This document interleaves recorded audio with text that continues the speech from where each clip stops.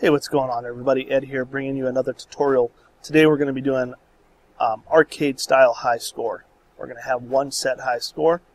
The player's score beats that score. It's going to get stored into web storage locally, so the next time you launch the game, that high score will be there. So basically, that high score will always be in place until it is beaten. Okay? So the first thing we need to do is add 3 text objects for our scores.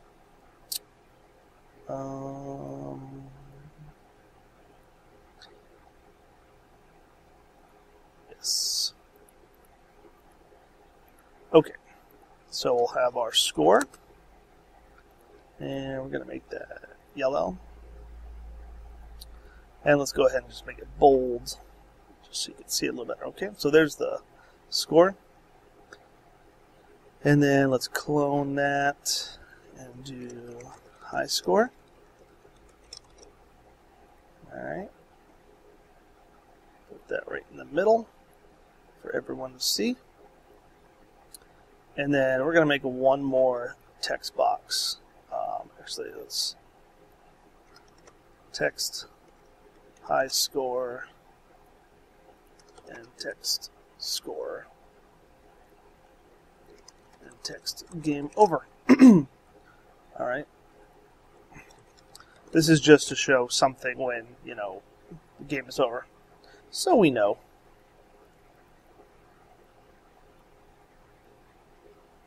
Alright. So put that excuse me, right in the middle, and we're going to make that invisible. Alright, and the last thing we need to do from here is add the web storage object. Okay, now let's head over to our event sheet. I created some offense for the player, so press X, he shoots bullets. When the bullets hit the enemies, the enemies are destroyed.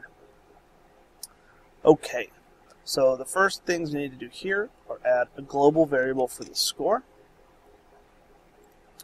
and a global variable for the high score. Okay. And then we're going to need to create a score. So each time a bullet collides with an enemy, we are going to add to the score. Let's say it's worth 100 points. Okay. And then every tick, we want to update the player's score. I'll have it say score and score the variable. Okay. And then we're going to need to create a game over event. So, oops. When the player's health is equal to or less than 0. Alright. First thing we're going to do is we're going to destroy the health bar, because it'll do weird things when the if it gets into the negatives. So we'll just flat out destroy it. So that won't be an issue. And we're going to make the game over text visible. Alright, and we're going to set the time scale to 0, just so everything kind of stops. And now that we're thinking about it, now that we're doing that, let's create an on start of layout. And we're going to set the scale to 1. That way if you add like a reset button or something and it restarts the layout, it'll reset the time scale back to 1. Okay.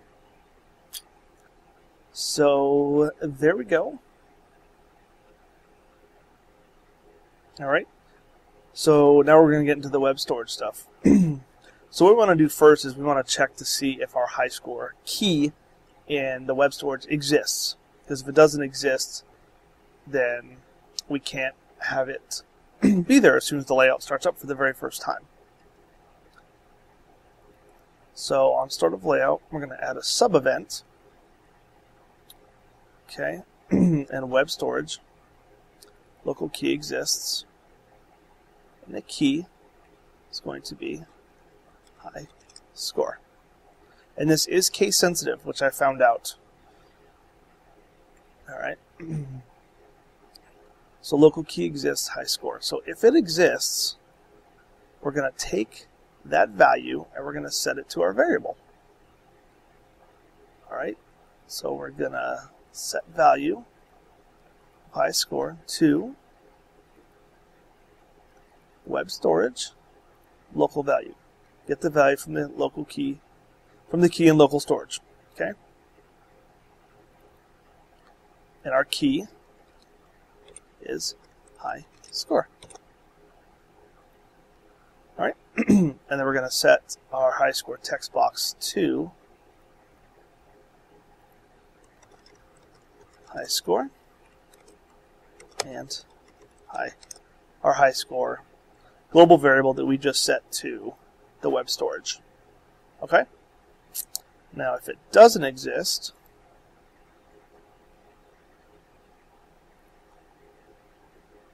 what we want to do is we want to just set the high score to 0.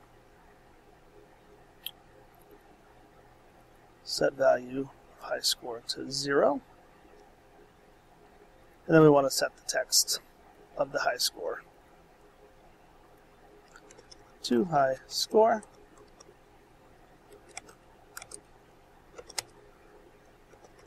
High score. Okay? So now we do a check.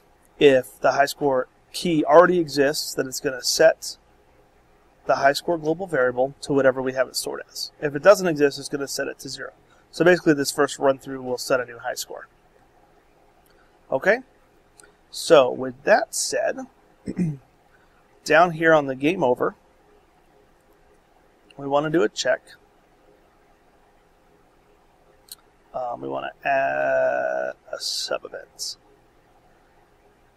And we want to compare a variable, and we want to know if the player score is greater than the high score. Okay? And if it is, we're going to set the local value of high score, right? Our key, high score, oops, no space, to the value of the player score. All right? And if it doesn't, then we don't do anything. We don't have to reset the high score at all. It'll stay in place. Okay? So that's pretty much it. Let's give this a quick run through. See if we got it right. All right, so right now my score is 0. I'm going to shoot some stuff. All right, now my score is 800. Game over. So I'll just do a quick refresh, and there's the new high score, 800. Let's see if I can beat that. Oh, okay, 1200. That is my new high score. Refresh, 1200. All right. So there you go. Another simple tutorial, how to set a high score arcade style. All right, guys, have any other suggestions? Let me know. I'll do a video as quick as I can.